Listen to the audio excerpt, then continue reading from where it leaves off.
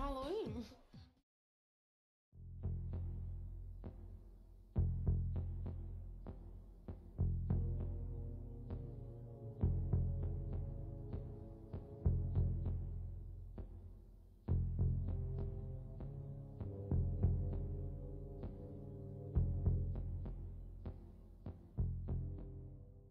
Welcome back, ladies and gentlemen, to the fourth episode of the Registered Nerd Podcast.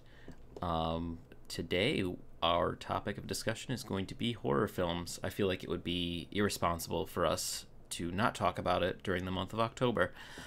With me today is, of course, Sparks and Webbed. And then we have a newcomer, Kevin. Say hello, Kevin. Hello. Hi, And Kevin.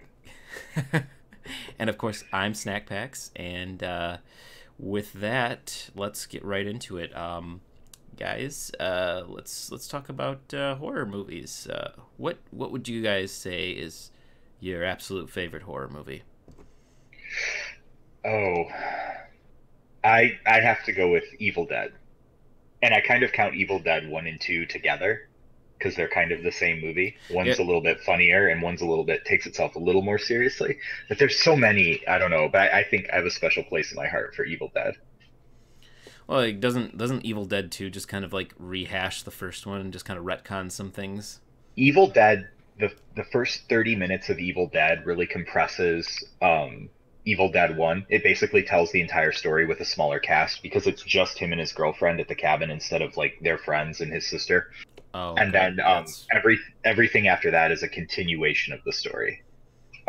Which is a very bizarre decision. It's like let's remake the movie, but I've never seen somebody do that. It was kind of and I think they realized how many people liked the campiness of it in the first one, and so they just went full camp in the second one, which is great. I mean, it's the second one is completely hilarious and just plays up Bruce Campbell's face. He right. mugs for the camera through like 90% of that movie, and it's amazing. I love it. I can Yeah, watch that movie anytime. that's a good Halloween movie. I remember watching that first one. I had never seen it up until probably, oh god, after we became friends. I had never seen it before. Really? Was Yeah. that, did I introduce you to it? Did I Well, make you I mean, watch I, it? I was aware of it. I just never Yeah, watched it, and then we watched it at one of the Halloween movie nights that we had, and it was actually the first we one's actually pretty creepy. it is. It's well, when I first saw it, so if anybody doesn't know, we all live in Michigan, and we live around like suburban Detroit, kind of on the outskirts. And I had a friend in high school. Her parents were loaded. Her dad was some sort of engineer. They lived in like $1 million house out in the middle of nowhere, just woods around it. And she had her own like loft area. She had a pool table, a big screen TV. This was like 2002, back when nobody had a big screen TV, like especially not a high schooler. And big leather couches up there, and so we'd go over and watch horror movies, and then you'd have to go outside, get in your car, drive on a dirt road for 20 minutes to get home and stuff, and it was just creepy as fuck. So it was a great place to watch scary movies, and that's where we were introduced to Evil Dead. Someone's like, "Oh, I heard this movie's freaking crazy," and they were not wrong. When did the first one come out? Oh my God, um, late. That's a good question. 80s, I think. I'm actually not sure. Bruce Campbell was pretty young. And another reason that movie has a special place in my heart is like Bruce Campbell and Sam Raimi. They're both from Michigan. They went to Michigan State. Bruce Campbell actually grew up right down the road from me in Royal Oak. Um, and so there's a lot of like everybody's wearing like Michigan State gear in the movie, and I don't know, it's kind of special in that way. But yeah, that movie opens up in like the most bizarre way. His friend, I forget his friend's name in that movie, but there's two guys and three girls. One of the girls is Bruce's, his name is Ashley in the movie, and Ashley's sister and Ashley's girlfriend, and then his buddy and his girlfriend. And his buddy in that movie is the biggest fucking asshole of any character I've He ever he seen really in a is. film. He's such a dick. Like there's a scene early on, like they get to the cabin, and he's already done some things that are really dickish at this point, and they're sitting around, and they hear a noise from in the cellar underneath, and it's really kind of creepy, and they're all like standing looking down, and one of the girls goes, oh, it must be an animal or something, which is a pretty reasonable thing to say. I mean, you're in a cabin in the middle of nowhere, you're hearing noise from the root cellar, and he just looks at her and he goes, an animal?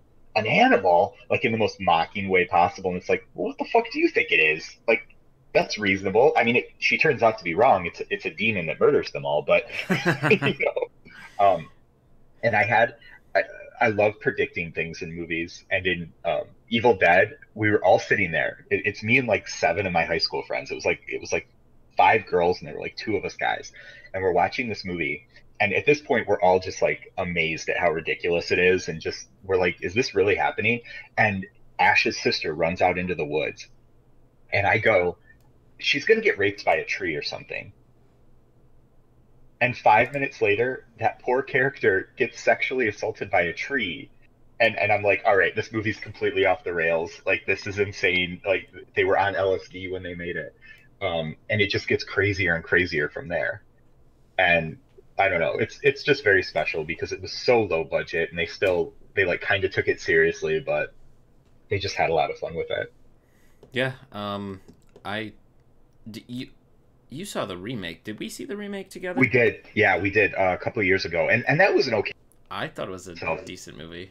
yeah, that took itself very seriously. That kind of lost most of the camp, but it did have some really like grotesque imagery. I remember the one girl in the bathroom, she like cuts her jaw off with like a piece of broken glass or something. Kevin, you saw it, right? Yes, yeah. Yeah, there's Evil Dead is getting kind of like this big universe because you've got Evil Dead, you have Evil Dead 2, you have Army of Darkness, which is Evil Dead 3, and that's where shit goes completely off the rails. It's a time travel movie. Makes no sense, but it's still awesome in its way. That's probably the one I've seen the least. I think I've only watched that one a few times. And then you've got the series, and then you've got the remake. And I don't know, have any of you guys watched the series? No. I watched the No. first couple episodes of Ash vs. Evil Dead. The series gets really good. It's got the actress that played Xena Warrior Princess. I always forget her name. And again, that one's supposed to take place in Michigan. They name drop a lot of areas in Michigan. Of course, they filmed it in New Zealand because New Zealand looks just like Michigan. You know, when I watch The Lord of the Rings, I think, yep, Southeast Michigan. But yeah, no, there's a great scene in the second season of the show where he's in a morgue and he's trying to find a book, and I think he's the Necronomicon he's trying to find, and one of the dead bodies comes to life, and its intestines are coming out and like strangling him, and the intestines actually like pull his head up into the dead body's asshole. And just like before it happens, he's like, no, no, no. And he just gets pulled up into this huge dead body's butt. And it's like, I can't believe, even for Stars, I think it plays on Stars or Showtime or something. I think I've it's only, yeah, I can't believe they got away with filming that. Like, I can just imagine reading the script and be like, and then Ash's head is pulled into the rectum, and like the balls and the dick are there, just like right in front of his face, and it's just brutal. It's disgusting and horrific at the same time. That's But- that's ridiculous. Yeah, I I would say that it's a pretty good series of movies. I have yet to see Army of Darkness, but I have seen Evil Dead. Oh, 1 we and gotta 2, watch Army of Darkness. And Army of Darkness goes full. Army of Darkness goes full retard. He's back in like he gets time traveled back to the Middle East, and they have this prophecy where he's gonna save them. And at first they try to kill him. They throw him down a well that's populated with demons, and he kills all the demons. And then they're like, "Oh, you must be the savior." And he goes on this quest, and he completely fucks it up. Like, I don't know. It's a pretty ridiculous movie. I wouldn't even call that one a horror movie, although it does have some pretty good special effects, and some of the zombies are in it. But when the zombies are attacking, they're full on like camp, like how if you were pretending to scare a little kid, like how you would act. That's how the monsters act in Army of Darkness. right. But yeah, there's a great scene where Ash actually splits into two, and that's a pretty disgusting scene. But yeah, so I think that's my favorite, even though it's a little campy. I do love those movies. I can understand that. What about you, Nick or Kevin, what? I'd have to say, what's it called? Don't Breathe. Don't Breathe. No, Yeah. I've not That's seen an that interesting. one. That's an interesting choice. That's a pretty recent movie too. Oh, that was the one where they can't make noise, right? Yes. Mhm. The aliens will find them. No. Aliens. No, will is that find- not it? No, that was the one with Jim Halpert or whatever. Am I thinking of a different that you're movie? thinking of? But I just forget what that. That's a Quiet That Place. one. The Oh, Quiet Place. No, you're talking about the one that was set in Detroit where they're going to rob the guy. Right. Mhm. That one. I was And- completely and on a he's- different track. and he's That was a blind. totally different movie, and he's blind. Okay. Well, these Tom- aliens were blind, to my credit. Did you see Don't Breathe? Me? Yeah. No, I heard a lot about it. That was an interesting. It took an interesting path. Like at Well, first, tell us about it. well, at first it takes like it starts off they're breaking into breaking into this guy's house. He's blind, whatever. You think it's gonna just be like the standard horror movie where you're like, how can this movie be this long, and keep my attention? But it actually is pretty good with in terms of keeping you involved. It's pretty tense. They're trying to get away from him, and he knows the house even though he's blind. He can hear their footsteps and whatever. He's like fucking Daredevil. But it gets really And he's a bad guy, right?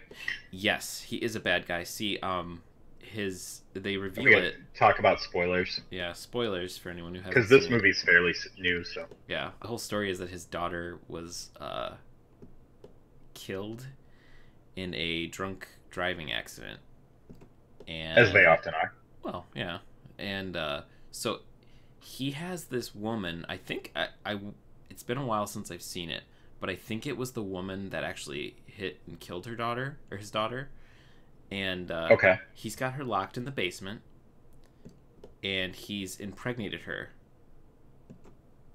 to like give him a new child. I mean, that And- just sounds practical. well, I mean, and then, I mean that's what I do with all of my female, um, that's what you have that big basement for. that's what I you have the know? big basement for. Yeah, just. Otherwise, you're just wasting all that space. But it's so nasty because like what happens is like so he goes down there in the basement to chase after the girl that's down there. So this girl's trying to set this woman free that she found, and they open up the basement door because it's one of those Michigan basements that like opens like for a tornado shelter kind of thing, Like a cellar. like a cellar. Yeah. And she opens up the door and he fires into the basement thinking he's shooting at the girl, but he ends up killing the pregnant chick. So then he takes the girl captive and tries to impregnate her, and then like that's like the next half of the movie is her trying to escape. Oh, jeez. And it's really disgusting because he like has frozen sperm in his like in his freezer. He heats it up Doesn't and everyone? he puts it in a turkey baster and tries and like has her up in like stirrups and shit. It's Oh, jeez. yeah, it's a pretty fucked up movie. It's kind of interesting that our first two movies have like a Michigan connection. Yeah. But I mean, what else? I kind of took over that, Kevin. I'm sorry. Well, it's okay. What else? What else? I was just gonna say it's really intense. It is a very intense movie. If you It guys sounds have a like chance, it. if you have a chance to watch it, it's good. I'll have to check that one out. Yeah. Yeah, it was on my list, but like I said, I don't see a lot of horror in theaters. Basically, Snacks, if I don't go see it with you, I don't see it with anyone because my wife isn't really into horror. Like she'll watch a horror movie with me every once in a while. It's weird. My mother-in-law is insanely into horror movies, and it doesn't matter what. Like they get the Netflix still where they get them in the mail, and like she'll always have a couple of them sitting there, and it'll be these like low budget, really like terrible slasher films and things I've never heard about, like alien films, monster films. And she's like, yeah, when nobody else is here, I just like watch them by myself. I was like, who are you? She's like the sweetest, like middle-aged woman, and she's at home watching like, grindhouse horror films. It's very strange. What about you, Webb? Well, yeah, Webb. I'm not really a horror connoisseur, but I mean, I'll watch them with other people, mainly you, Snacks, when I'm hanging out with you and you're in the mood for a horror movie. But you know what I do like is like the horror movies that are like the horror comedy movies. Like those aren't bad. Oh, you mean like Tucker and Dale versus Evil, that sort of thing? Yeah, yeah. Oh, Tucker and Dale You know what? versus One Evil is came to great. mind that I got surprised by is I forget who I went and even saw this with in the theaters, but someone like dragged me along to a movie, and it was that Cabin in the Woods movie. That was me. I Another dragged you classic. along to that. Was Yeah. it you? Yeah. I didn't even Yeah. realize it was going to be like a horror comedy movie Yeah. when we went and saw it. I thought it was going to be like the legit horror movie, and then we're watching it, and it's like, what the fuck is happening here? Like, oh, okay, now I see. What Yeah, and That movie had an interesting development cycle. That's a Joss Whedon film. well, the And, thing is that movie. I am not a person who ever is like worried about spoilers, but that is one movie that anybody who watches it should watch it spoiler free. It just makes that's what makes the movie. We're gonna talk about this movie for a second. So if you have not seen Cabin in the Woods, which we all highly recommend, I think, skip to this time code, which we probably won't put in. Yeah, that was actually pretty good.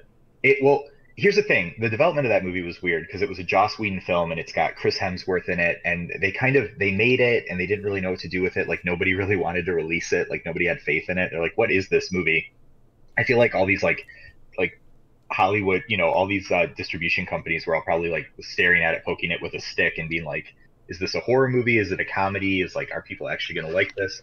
And once Chris Hemsworth got big playing Thor, they decided that it was worth releasing, and it absolutely was. So the big spoiler of that is obviously like it's all a government project, and all the countries of the world, we have to sacrifice children or teens every year to these ancient gods, and we have to do it using the mythology of like our nation's horror. So they go and they have to choose. Like they go to the cabin and they all go down in the cellar, and there's all these like there's like a conch shell, and there's like this diary, and there's all these like creepy items like dolls and stuff in the basement. It's the first one that somebody like interacts with becomes the monster that's going to kill them.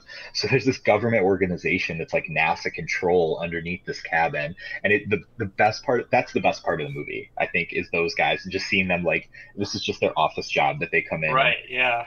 They're all super competitive with the other countries. They're like, oh, Japan has 100% success rate and America's like number 2 with like 95%, and so there's big competition there.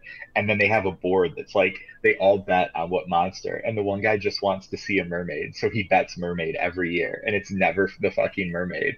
And at the end of the movie, so this is spoilers too, at the end of the movie, shit gets crazy. The kids find their way down to the facility. They let out the monsters. Like basically it's the end of the world.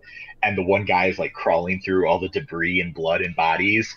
And in front of him is the mermaid. And the mermaid is like this really grotesque, like fish man monster with this giant head. And he's like, you got to be fucking kidding me. And it bites his head off. And then blood just comes flying out of its blowhole. I'll never forget that. That's a scene that stays with you. Yeah, I really enjoyed that movie. Speaking of which, I should probably get it on Blu-ray because I don't know. Yeah, that would be one worth having for sure. Like, and as much as I love that movie, and it is a good movie, I prefer Tucker and Dale versus Evil. I think Tucker and Dale versus Evil is like, all of these movies pay a lot of homage to Evil Dead too. The cabins in both films look just like the cabin in Evil Dead. Did you guys see? Yeah, that's what I kind of figured. Yeah. Did you guys see Little Evil? I did not. No. Yeah, it's a comedy movie. It's got Adam Scott in it, and he marries. God, I can't remember what the actress's name is. She's the girl from Lost. And Ant-Man. There's a lot of girls. The girl that was in Lost. Ant-Man. Yeah. Yeah, her. Evangeline Lilly. Yeah, and her son is like literally the son of Satan. And yes. yeah. Yeah, I did see that. It was pretty good. I really enjoyed it. Yeah, that was I think I might have seen that with you actually. Yeah, I don't remember a lot from it, but I do remember that was kind of a good movie. I'd completely forgot. Yeah. Well, in Tucker and Dale versus Evil, what's so great about that movie is it turns everything on its head, where the hillbillies are the good guys. Like they're just two sweet, nice guys. Like that they want to go out and fish, and like they bought this cabin and they want to fix it up. And then the college kids, through a series of misunderstandings, the college kids that are like camping across the lake think that they're evil and trying to kill them. And so they try to kill the hillbillies first, and in the process, like a guy trips and falls and goes face first into a stump grinder, and just like another guy's running away from them, and he like runs into a stick and impales himself in the woods. Like they just take themselves out one after another. And it turns out that one of the college kids, is actually like kind of crazy and kind of a killer, and this all kind of triggers him. And they end up the hillbillies have to battle him at the end to save the girl. And it's just like the third act I don't love, because it starts to be not quite so funny in the third act, and it just becomes them versus him. But I mean, it's still good. Like the first two acts are amazing. Like that kid, that moment when that kid just fucking like face plants into the stump grinder, and the guy who's grinding stumps, he like turns around and just sees a body in there, and he tries to like pull him out. And finally the thing like jams up on his body, and he's literally just holding like two legs and the rest of it's just blood. And he's like, "Are you okay?" I like the part horrible. I like the part where he's sawing into the log, and there's a bee's nest in the log. Yeah. And then he starts running with the chainsaw. And the one kid thinks he's chasing after him. Yeah. And like after that, he impales himself on the tree, and then he's like, "Wow, he was really afraid of bees." Well, they have this moment where, because at this point he doesn't know the kids are out. They have chainsaw, and he looks over, because they're like almost parallel with each other, and he's running like a lunatic with the chainsaw, and he looks over, and him and the kid lock eyes. And look like, who the hell is this person? Like, where did he come from? And then he keeps running, and the kid looks forward, and that's when he impales himself. No, that movie is highly recommended. It is absolutely hilarious. You saw Cabin in the Woods, right, Kevin? Oh yeah, never forget it. I was gonna say, I hope we didn't spoil it for you. No. That I'll never forget that scene where all the elevator doors open. Oh yeah, that's great. Always stick with me. Is that where all the monsters come into the facility? Is that what you're talking about? Or, yeah. That's like, that kind of horror type film, I guess, is what I'm more into. I don't get into like the straight horror movies where they're just trying to take it too seriously. Right. Well, what's so great about those films is you can have a bunch of people over and have a party, and you can all watch it, and like you don't have to take it super seriously. Like it's great for Halloween parties and stuff like that. Mm-hmm. Whereas something that's more intense and like slower pace, like you can't really watch like Alien or something like that with a big group of people, because it breaks down, because people who haven't seen it don't pay attention. People who have end up talking about stuff, and it's not like, you don't watch that movie for fun. You watch that movie to kind of like for the intensity of it. Right. But that's kind of why I don't necessarily enjoy those movies, is because I don't really enjoy watching those by myself. And my wife's really not into horror movies either, so it's not like I have someone who I'm with who's like, I want to watch horror, watch it with me, and I'm like, right, or something. So, and then when there's gatherings, like the more likely thing to be on the TV around this time of year would be like a comedy horror movie, you know? Mm-hmm. Right. And I would do that. I would watch that with you guys or something if we were all together, like Cabin in the Woods or something like that. Kevin and I have seen a lot of the more modern horror movies that have come out in the last year or two. I mean, like Halloween movies. The Halloween movies, like to watch as a group or something too, and kind of make fun of just how silly it kind of is, you know? That I don't mind either. But again, I'm not going to watch that by myself. I'd watch it with you guys or something. Right. I love Halloween. It's one of my favorite holidays. Like in elementary school, you know, I grew up in Royal Oak, there's just houses everywhere. They're all really close together. So it's a great place to go trick-or-treating, because you can hit like just street after street after street.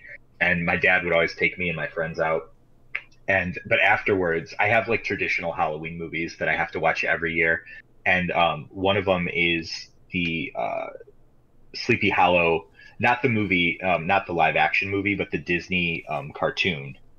Really? With the Headless Horseman, because they used to play that on the Disney Channel every Halloween. So I think I have it on VHS, but I watch that every Halloween.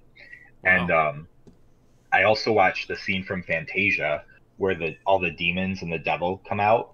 We used to always watch that on Halloween too, so I always make sure I make a point of watching that.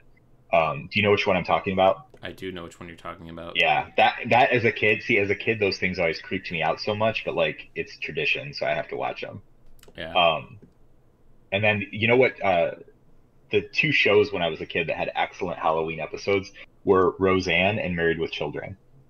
Like Roseanne would always go all in on their horror episodes, and then Married with Children would too.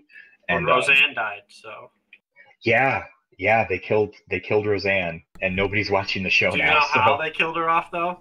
I think overdose of her drugs, right? Yeah. Opioid overdose. Well, that's the easy thing to do because her character was struggling with opioid addiction in the show, so it was like, all right. But yeah, I heard they got like they said the ratings were still good, but they got like half of the ratings that the show was getting when she was in it. It's not going to last. No one's going to watch Roseanne without Roseanne. No, they won't. It's But side note, so yeah, it's okay. It's related. You know, that whole situation was kind of I just want to know if you knew how she died. Yeah, I knew. I heard. I didn't watch the show, but I heard. So we talked about some. Actually, if we're still talking about comedy horror movies, I have a special place in my heart too for Scary Movie 1 and 2. Like those movies really get terrible after the Wayans brothers left, but Scary Movie 1 and 2 are amazing. However, I really like 3 and 4. Not because Leslie Nielsen. Because Leslie Nielsen is in it, and I love Leslie Nielsen. He's Leslie Nielsen's a gem, a treasure in everything. Yeah. But the first two are just the thing I like about the first two is they actually have a story. The first one is kind of a parody of Scream, and the second one is kind of a parody of like The Exorcist, and like there's a couple movies, but they both actually have a cohesive plot that all of the comedy kind of hangs off of. Right. The other three kind of seemed to me like they were. I think there have been 5 of them. The other ones seem to me like, oh, it's just we'll make a joke about The Ring or we'll make a joke about this, and it doesn't really like there's no cohesive story through the whole thing. Right. Yeah. Well, as for me, God, I would have trouble picking an absolute favorite. My holy trinity would be Halloween, Alien, and The Thing. Yeah, which are all great. They're all great horror movies. I think Alien is the perfect like 10 Little Indians style story where they're like characters are just getting picked off and there's nothing they can do about it. Mm-hmm. And The Thing is like on a whole different level though, because The Thing is like apocalyptic, and The Thing is really which do you want to talk about first? Because I'm sure we have a lot we can say about both of these. Well, let's talk about Alien first. Then we'll get into The Thing, and then talk about Halloween. Because I also kind of want to talk a little bit about the new one because I did just see it. Yeah, the new Halloween. Okay. Yeah. Yeah, the great thing about Alien, I mean, there's so much that's good. Number one, people, I would have liked to have seen that movie when it came out. I wasn't born. But people didn't know Sigourney Weaver was the main hero. She was not one of the known actors in the film. Like you start to watch that movie and you think that the captain is going to be the right. hero. You think Dallas is the protagonist, and then Dallas dies to jazz hands in one of the only scenes in the movie that's a little bit silly. And as it goes on, it starts to whittle down, and you start to realize, oh, she's the hero.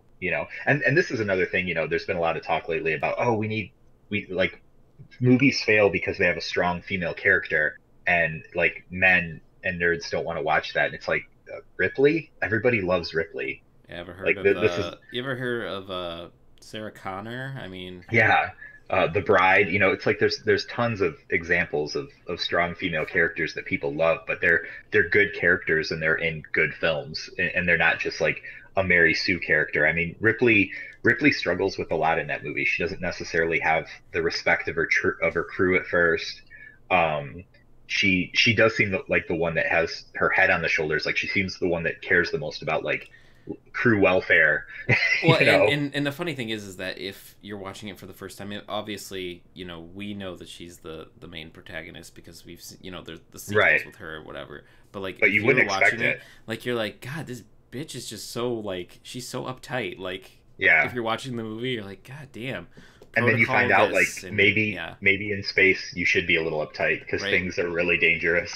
Um, but yeah, that scene, I mean, it's obviously one of the most famous scenes in all of cinema where the chest burster, where they're all eating. And that movie has such organic dialogue too. The way everybody talks, like it feels like a bunch of friends having a conversation. right, And you kind of forget for a little bit. It's like, okay, like something's up with him. He had that thing on his face. And then right, that scene happens and you're just like there's this silence after. Like everyone screams, and that one actress, not Sigourney Weaver, but the other one, looks like she's going to have a full-on panic attack. And I guess that was real. They said like she didn't realize how like grotesque the special effect was going to be, and she got splattered with a lot more blood than she thought she was going to get hit by. And she really did they had to like stop shooting for a little bit and get everybody calmed down, and that comes through perfectly in that scene. And after it happens, after it runs away, and his body is just on the table, there's just this like moment of silence, and it right, feels so realistic, where like everyone's literally just in shock and doesn't know, their brain can't compute what just happened, and it's like, right. yeah, that's how you would feel if you were at dinner and that happened. You did see. I know Kevin's the youngest out of all of us, so you saw the original Alien, right? I thought you said you watched Me? it. Yeah, I thought you said you watched it before we saw Covenant, because I know we saw Covenant together. Kevin's not paying attention to this. He's only half engaged. I might have seen it. He's playing I he's don't playing remember. Fortnite in the background. I am not. No. He's that age. He looks like a Fortnite player. If you're trying to picture Kevin. Hey, him and I both play Fortnite, so just Yeah, but he looks like a Fortnite player. Um, you said you haven't seen the original Alien? I have not. I don't think I have. I don't remember. To be Snacks. honest, What are you doing? I might have a long time ago. I don't know. I don't know. I tried to Well, raise him right, but I will tell you, if you've seen it like on television, that edit oh yeah, justice. that's You got to Yeah. watch it on Blu-ray. yeah. I think is it on? I think it's on HBO. Probably. It is. Usually I it's think. I it's, believe. it's I believe always on one one. of the I believe streaming 1, 2, and services. 3 are on HBO, as well as Covenant. In Covenant, but I've seen that one. Here's Well, my don't- issue with Alien. How does the alien grow so fucking big so fast after bursting out of people's chests? That's Is there an explained reason why No. that happens? There No. you go. Okay. yeah, that's one of, I mean, if you're looking at it really from a plot point of view, that would be the only place I down a little bit. And I mean, it's possible like it was smart enough it got into their stores. Like maybe it did, maybe it found one of the pantries. I don't know. Like it's a Okay, big but even ship. if you so if you just wolf down a bunch of food, like you don't just grow from like age 8 Well- to like a fully grown male. I think I think that's part of the point of it. It's supposed to have like an insanely fast metabolism. Which is why it continuously eats and hunts and stuff like that. I mean, and we find out later this is a little cons, but I think they had this idea from the beginning, because you remember when they found the eggs were in a bomber. Like that Yeah. wasn't that alien ship wasn't just a cargo ship. Those were obviously lined up to be dropped on a population. So I always assumed, even from the beginning, that like the xenomorphs were a biological weapon that were designed to wipe out a population. And then like now the question becomes, where that falls down in the second movie, is what were they eating in the second movie after they ate all the colonists? Because there was like nothing on that planet, and there were hundreds of them. So it's like maybe they can go into a resting state. Maybe they can kind of hibernate between when they're feeding. But I don't know, because I'm not an alien expert. I mean, I've seen a lot of the aliens. Yeah. It pretty much in their entirety, but like some of them only once. And yeah, I mean, again, if you want to really be nitpicky, then if they have a really fast metabolism, like, wouldn't you just fucking die then if you run out of food? Like, so yeah, maybe and they that's have a. and that's what I wonder, is like maybe they can hibernate. But Are they But like, what's their lifespan? Are they supposed to just like attack and eat and kill until they die, like shortly after? I would Okay. imagine they call them like the perfect organism. So I'd imagine Well- they'd be able to live for a really long time. Well, and one of the things is that like The eggs obviously survived for a long time. right. Yeah, but things survive in eggs even on our planet for long periods of time too. And they might have been in a stasis field. The problem is like the alien is if you look at the comics, and everything, that's a really expansive universe. And I mean, Right. there are going to be things that it contradict, but Yeah. it's just the way it is. Now, here's my other question: as far as the plane or the alien ship that they find the eggs in Bomber on that, with the engineer, yeah, who's it's one of the engineers. It's one of their ships. yeah. They Okay. find his body on it. So I never really I haven't seen the last couple Aliens. I don't think. Though. I don't. When I say I've seen the Aliens, I've seen like the original, like 4 or 5 or whatever, you know. The engineers, what are they, and like were they planning on like bombing people with those eggs in order to like? Well, that was the thing, is that experiment? we originally were thinking that was the path that they were going to take, and then I'm not sure they retconned that, and it's basically, instead of saying that the aliens were engineered by the engineers, apparently they were made by David. Yeah, I don't I don't really, when I think about Alien and alien stuff, I don't really look at Prometheus, and because Prometheus was supposed to be its own series, and the what I forget what company they released under Paramount or whatever said, oh well, you might as well just make this a prequel to the Alien movie, it'll draw in more fans. And it's like, so then they had to retcon all this stuff in, and then when they did Alien Covenant, there was more of that. So I don't really.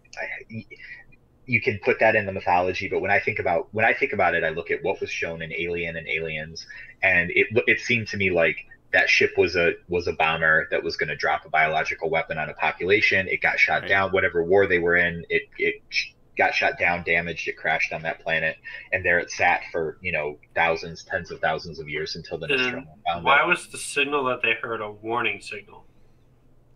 Was that like warning other engineers that there's like alien eggs on board or something? Or well, it was probably just some sort of distress signal. I don't remember exactly what the signal said. Did they ever decode it? I thought it was just a. They decoded part of it. They said like danger or something. Yeah. Well, it says what the danger was. Yeah. Well, I mean, I feel like if we had. I could be rusty on it because I've right.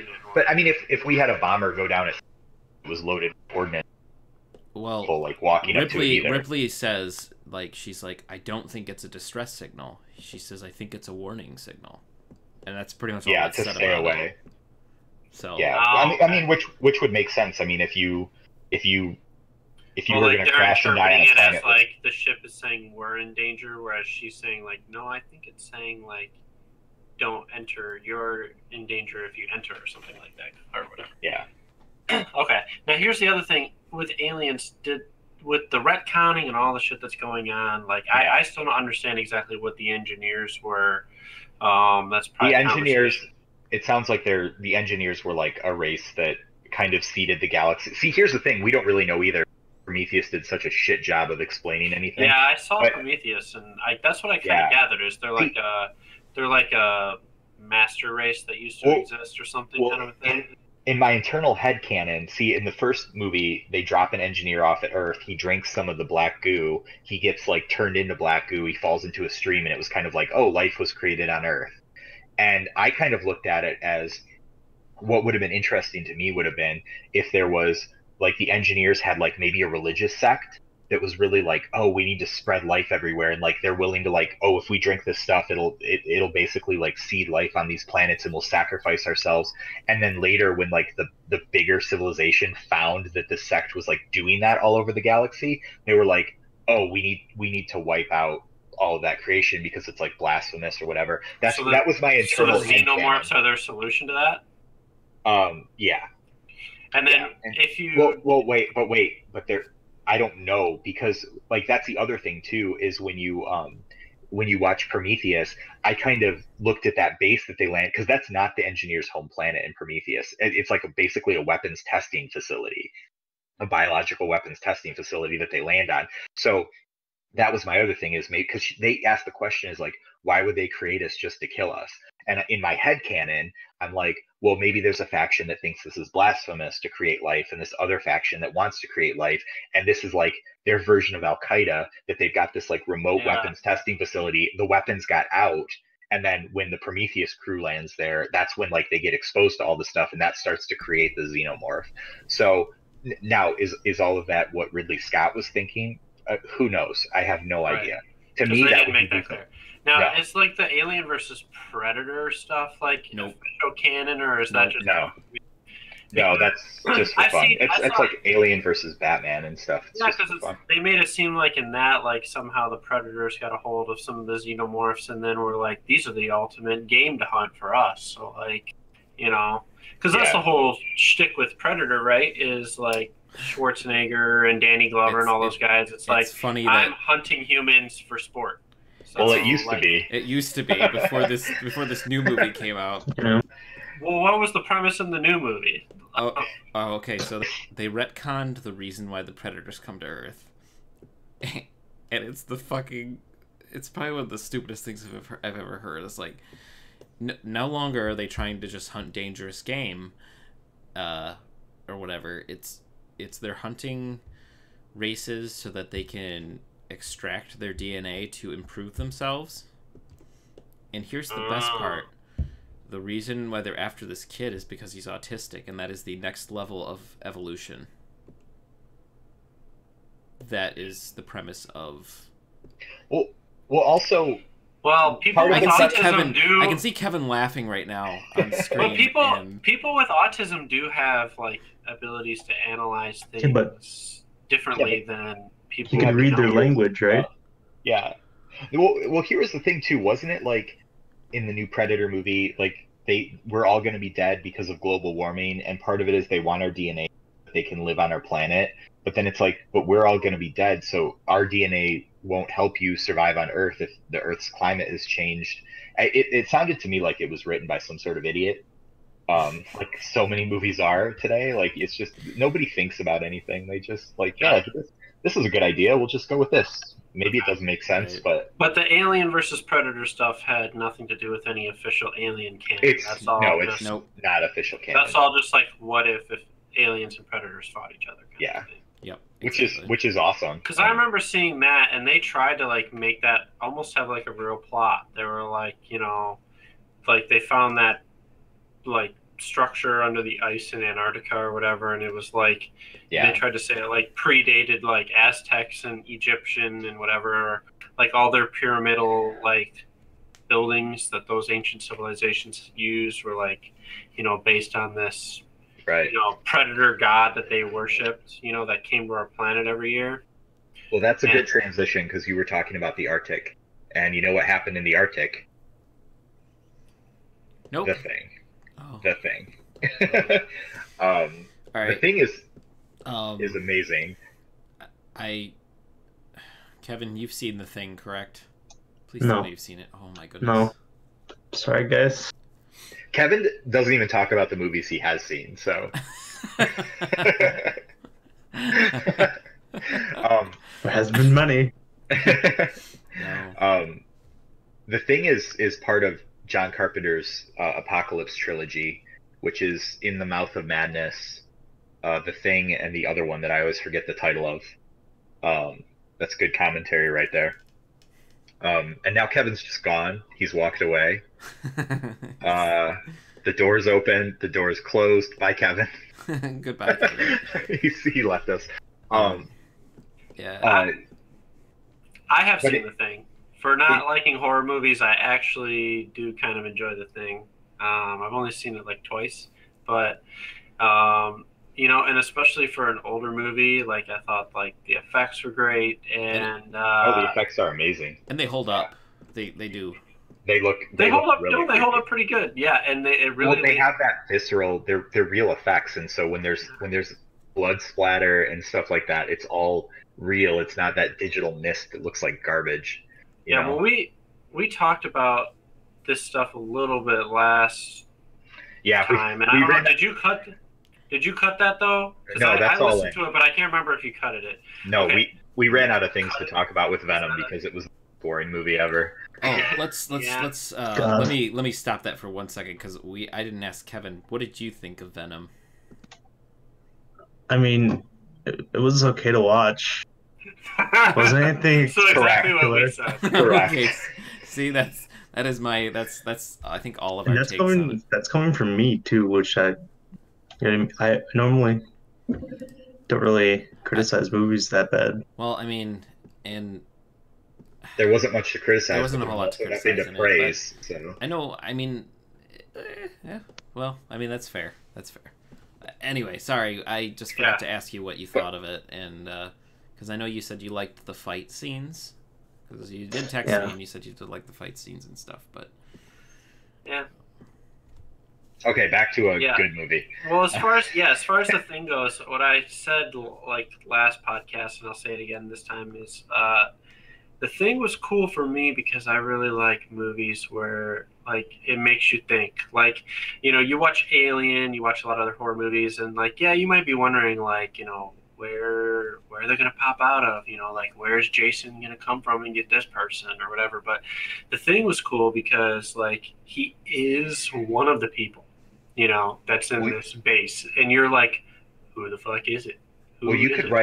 you could write a doctoral thesis, and people have done this shit where like scene by scene, okay, which one of these people is the thing, and people go back and they know to see who the person that got transformed, and you could spend a lot of time trying to figure out, okay, in this scene was he all? I know he was turned into the thing later, but is he the thing in this scene? And what makes that movie so creepy is it's such like in a lot of horror movies, the thing that's trying to kill you is overtly hostile. Like it's always trying. Like Jason is always hostile. right. Like you know, the thing about the thing is it acts completely normally. Like it's a changeling. It tries to blend in and does a great job of it until it is discovered, and holy shit, does stuff go crazy really fast. Like before you can even react. And that movie has such a slow burn. And the scariest part of that movie, I think, when it comes to straight up horror, is when they go to defibrillate the guy, and the thing reacts violently to it because it's being electrically shocked, and its chest opens up as a giant mouth and it bites that guy's arms off. And the reason why that's so terrifying is because the movie hasn't been like that. The movie has been all this like psychological, like, oh my gosh, one of these things is a monster, and we've gotten little hints of it, and then all of a sudden shit goes fucking nuts, you know, and it rips Well, that at this guy's arm point, off, and after that it's like, okay, game on, now we know what the stakes are, you know. well, at that point in time, like you've seen two. I think at that point in time, you see like only two different like manifestations of it. Yeah. You see like the dog, Yeah. and then the alien body that they bring. So maybe three. So then what's his name? Oh God, I can't remember the one guy's name. Where they find him outside and he was already being transformed. Right, and they he was like halfway, yeah. Yeah. Well, what's great about the defibrillator scene too, as far as just imagery that makes you go ugh, you know, is when they blast it with the flamethrower and the head separates itself from the body, hits the floor, sprouts these legs and like stalk eyes, and like runs away. And it's like I love that scene. Oh my god, yeah. because I like how it shows it in the background scuttling by, Yeah. and they all just kind of turn their heads and they're looking at it and they're like, you got to be fucking kidding me. Like, oh my god, yeah, that movie. And so it works on a couple levels. It's terrifying because you never know who the thing is and who it isn't, and then at the end, like, it seems very likely, and this is why it's part of the apocalypse, it seems very likely that this thing is going to get to the mainland, and that computer that runs like Pong and can also simulate a virus or disease spreading, like it can simulate changes. That's a versatile computer. I don't think I could do that on my computer. And keep in mind, something like that probably costs like, you know, several thousands of dollars. At the beginning, they're like playing chess and Pong on it. Well, and I know that like people have done analyses. Excuse me, analysis, and like the ending of whether or not Yeah, McCready or Childs is the thing. the great thing about it is, I think you said it's Childs and McCready at the end. That's the black guy's name, right? Is Childs. Yep. The fact that he isn't breathing. People have done analysis and they're like, but he never is really breathing. takes a breath. He is breathing. Is he? If you watch it, you can see it, like there's no way you could.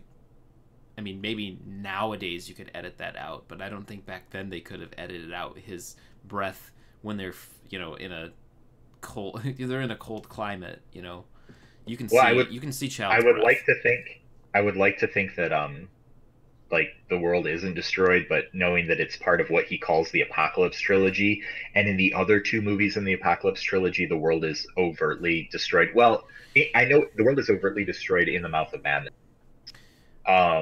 In the I other personally. film, Oh, sorry. My personal take on it is that it's Childs just because of how untrustworthy he is of McCready and like throughout the film, thinking that McCready is one of the things. And at the end of the film, McCready hands him the drink and says, "Let's just sit here for a while." And Childs takes a drink of it, and then McCready smiles. So it's like I think he knows, you know, at this point in yeah, time. I Like at think least you're probably that's right. my take on it. That's what I would think too. In the Mouth of Madness has what Sam Neill from Jurassic Park, and he's a. We'll talk about that movie for a minute because it's kind of awesome. We'll do a quick synopsis. He's an insurance auditor, like investigator, and they have a writer who's kind of a combination of Lovecraft and uh, who am I thinking of? He writes all the movies or all the books. He's the most prolific writer ever. Help me, Stephen Robert horror. King. Crumb. I was gonna say Stephen King. Stephen King. Yeah, and he's supposed to outsell Stephen King. I can't believe I blanked on Stephen King's name, but whatever. Um, and he disappears like right as his last like book in the in like some novel series that he's writing, a horror series. And long story short, the insurance investigator finds this town by like piecing together all the maps on like the cover art of his books, and he finds a town in Maine that doesn't really exist. And uh, what this author has been writing has been like fed to him by this demon, and it's like the more people believe it, it's like kind of pulling it into our universe and stuff.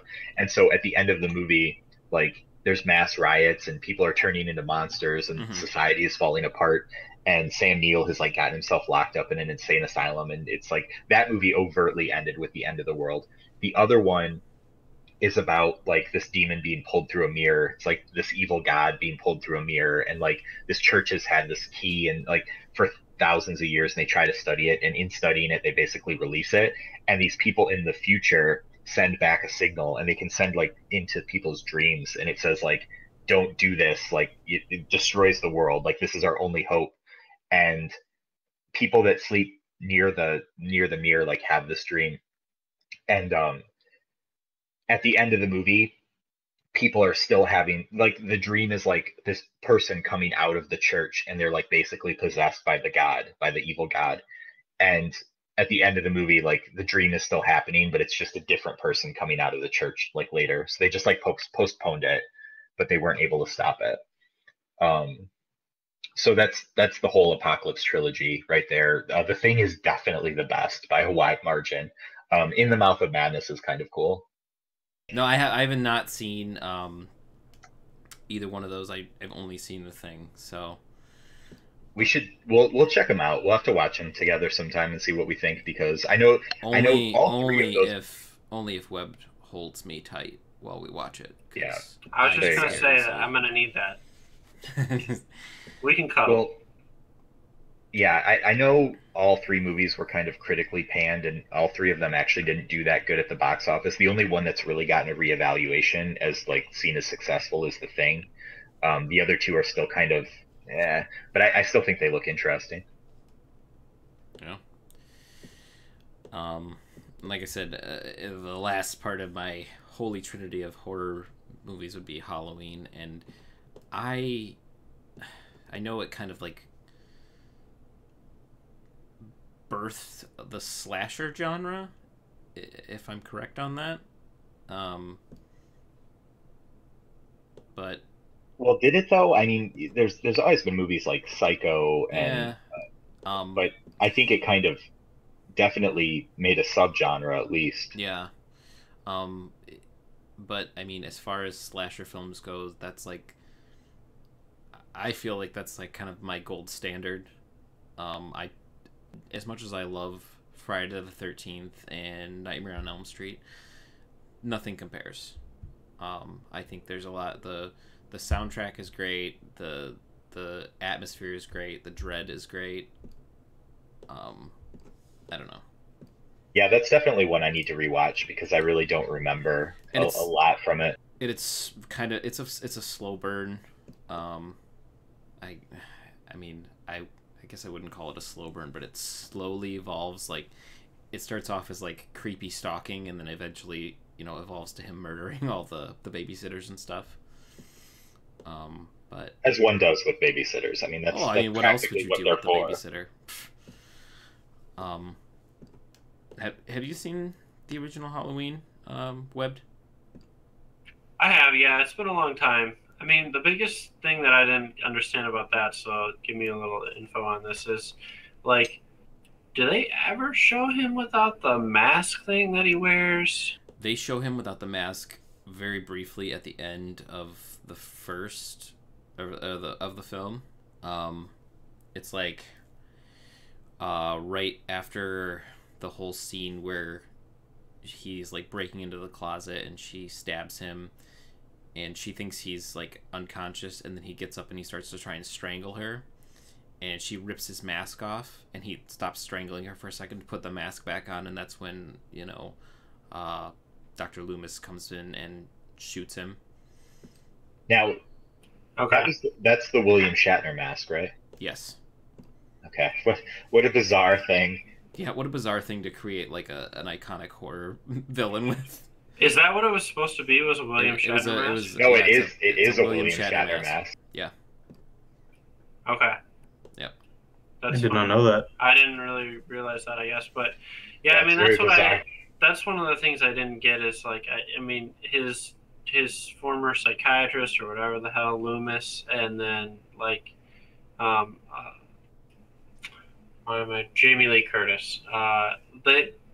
They like see him without the mask, but you don't really. No. And then like they By the way, can we talk for a they second about like the fact that Jamie Lee Curtis was a stone cold fox when she was younger? Like, what was the movie she was in? Even when she was a little bit older, she was in a film where her husband was like a spy or something like that. that was Arnold Schwarzenegger, and it was True Yeah, Lies. True Lies. She looks amazing in True Lies. Like, she looks like a woman like 15 years younger in True Lies. Yeah. All right, I guess I'm done reminiscing about Jamie Lee Curtis's body, but yeah, I wasn't gonna indulge in that too much. Sorry. Right. wait, I need another second. Is he like semi invulnerable or something too? Because like he gets attacked a lot throughout the films, doesn't he? And he like just kind of keeps coming. Like Well, they shoot him, they okay, stab him. in the original film, he gets like poked in the eye and like stabbed with the knife like once, and then he gets shot. And in the later movies, he's kind of more considered like a force of nature, where like he gets impaled, he gets shot multiple times, he gets set on fire, but he never dies. Um,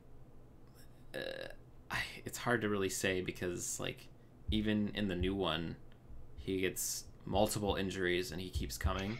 I guess the whole point is that he's just like he is like a force of evil, and like that's like that's what they're going with it. They're doubling down on that in this new one. Okay. Yeah, like he's so crazy serial killer that like he's almost unstoppable. Like he's just like I gotta keep killing things, and It's like even death won't stop me. right. Like he's Right, he's because he's not so supposed to be psychotic. supernatural. He's so psychotic and evil that he just like it doesn't faze him. Okay, They And literally does he run him talk? over with Does a he ever car. talk? I Yeah. can't remember if he talks. No, he. I don't think talks. so. Isn't his thing that he's like completely silent? Yeah, you only hear him breathing. It's fucking So crazy. here's a question because I don't remember. It's been too long. What was his origin story? Well, his origin story is that on Halloween night when he was like 6 years old, he just randomly grabbed a kitchen knife and went up into his sister's bedroom and started stabbing the shit out of her, killed her, and then he was placed As in a one mental, does. yeah, he was placed in a mental institution, and that was like the whole thing with Dr. Loomis is he was trying to keep him there, keep him locked up, because he knew like he tried to basically rehabilitate him, but then he realized that he was just basically evil and that he wanted to keep him locked up, Okay. and then he escapes. But we never like found out like what caused the trauma that he would do something like that or I think later movies, it's been a while since I've seen some of the later sequels. It was like a whole cult thing that like I don't remember exactly, but they tried to give him like a backstory to his motivation and why he was evil, and I don't really recall it, to be honest. Okay. But the new movie's good.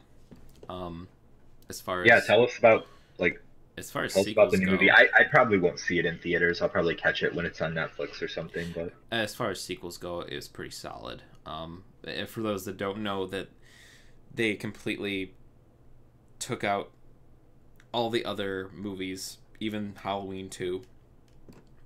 Everything is just swept under the rug, and this is just a straight sequel to the original movie. I'm okay with that because if the other movies were kind of like of diminishing quality, and if they want to do something like I'm more okay with that than doing like a soft reboot or something like that. I mean, I guess in a way it's kind of a soft reboot because it's probably really similar to the first movie, but It is. It's got a lot of. There's a lot of good stuff in it, but there's also like a lot of the stuff that's just like, why? So it's kind of it's a good movie, but it's also very frustrating because it's got some good stuff in it, and they kind of just they don't execute it great. And then, like I said, it could have been a lot better, but I liked it for what it was. Yeah, yeah, it looks like he's blind in the movie. he uses sonar like a Well, bat. That's what all he's the got clicking his is. one eye is probably blind because he got stabbed in there 40 years ago. Oh, that Yeah. makes sense. Is that how long it's been since the Yep. first? 40 years. Mhm. Holy shit! Yeah. How old is Jamie Lee Curtis now? Old. And you know the worst thing is that like they made her look a lot older in this film than she does. Like if you look at an interview with her, she looks a lot younger, and in this movie she looks really old. Well, she's eating all that yogurt. Of course she looks Well, so it young. was really funny because at the end of the movie, Jamie Lee Curtis is 59 years old. only 59. Well, Yeah. that makes sense. I mean, if it was 40 years ago, she would have been 19. So Yeah. Well, anyway, at the end of the movie, they, uh, they supposedly kill Michael Myers, and Not. right, and the credits start rolling. Kelly looks at me and goes, "I guess all that Activia paid off." nice. Yeah, yeah. I mean, Um, she's incredibly regular, so yeah, it but gives you power and confidence. like I liked the slower stalkerish aspect of the first film, where it's kind of like it's creepy because he's like following them and stalking them, and there's a little bit of that in this film. It's in the little bit of it that's in there is done really well.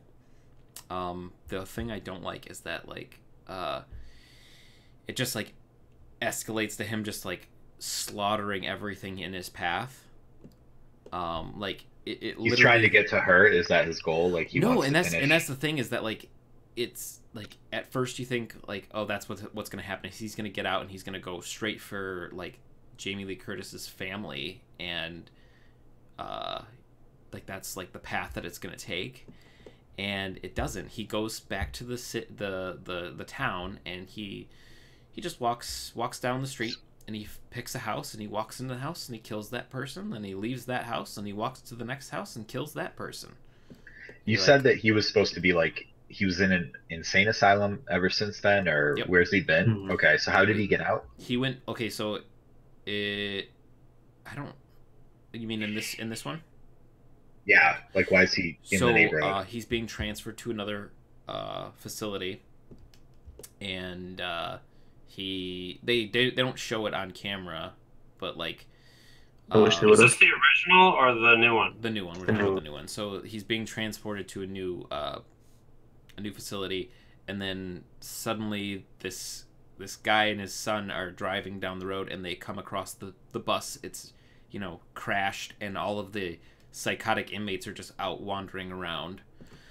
It's kind of a similar scene to the original where Dr. Loomis goes up to the asylum or whatever, and all of the inmates have been let out, and they're all just wandering around on the grounds. So it was kind of a similar scene to that. But I thought it would have been cool if like I said, if it had been like an escalation of him finding Jamie Lee Curtis her family and stuff and stalking them versus going in and just slaughtering a bunch of citizens in the town. If you really think about it, that was the whole movie. Yeah, that's pretty much the whole movie. Like, is him killing random people until the last like 20 minutes. 10, 15. Yeah, it was like the last 20 minutes, and then it was like, oh, okay, now it's a showdown between Laurie and Michael, Which was good. isn't all that. It was. I mean, I liked it. I thought it was pretty tense. Like you could see, like her whole thing is like, she was like turned into like a doomsday kind of prepper, where her house is like got all these traps and like secret things, and she's got guns everywhere, and she's like super paranoid. And like her whole thing is like, so what she does is he's in the house, and he's hiding somewhere, and he's gonna try and spring out on her. So she's going in, she's taking her gun, and she's checking each room, and then she's got a button that she presses for each room that brings these metal bars down that close them behind her, so he can't be like hiding in the room and like pop up behind her. So like she's really smart about it, and I liked that. I liked that whole aspect of it. It was a very tense scene because it's quiet the whole time, and you're like, he's gonna jump out now. He's gonna jump out now. Can't you hear breathing during that too? Yeah, it was a really well done scene, and I liked it. I liked that end part of it, but like I said, it was like that whole thing for the first like half of the movie where he's just killing random people. You're like, okay, but do we need this? This is a little it's just gratuitous violence for that reason, you know. What would have been really cool is if and I already thought about it, is because Kevin, you know the part where the kid and the dad come across the van or the truck with all the inmates or whatever in it. It would have been interesting to have him follow the kid and the dad home, and then have the kid be babysat by Jamie Lee Curtis's granddaughter, and that's how he tracks down Laurie Strode's character, or I know it's like a horror movie, but why do they always get out of the car? I know. Oh well, that's okay. It just pisses me off beyond belief. Transitioning a little because you made me think of something. Have you guys seen Human Centipede? Yes, and I wish I would never have seen it. Okay, Daniel Tosh does a great bit talking about Human Centipede. He does, if you guys haven't seen it, he does like a 24-minute breakdown of Human Centipede. I think it was on ComedyCentral.com. You can probably still watch it, where he does the most amazing synopsis of that movie. But the part of it that you made me think about is the girls are in the middle of nowhere, Germany. They're two American girls, and the part where their tire is flat and they immediately get out of the car, and he's like, a woman will drive for a year on a flat tire. Like, and that's absolutely true. Like, girls don't, they're like, oh, they get home and they're like, oh, my tire's flat. It's like, yeah, didn't you notice the car was like handling like shit? And it's like in all these horror movies, immediately like something, oh, we're out of windshield wiper fluid. Let's get out of the car and walk through these dark woods. It's like, no. Right. Nobody would do that, especially in a situation like that, you know? What was your favorite scene, Kevin, in that movie? Probably when Michael Myers stepped on the doctor's head.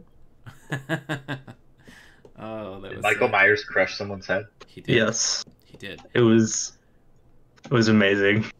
I mean, I know it's in the trailers, but I really liked that scene where he kills the reporter. Where in the bathroom, he's just standing in front of the stall, and she's like, "Oh, this is occupied," and then he starts like shaking the door to scare the shit out of her.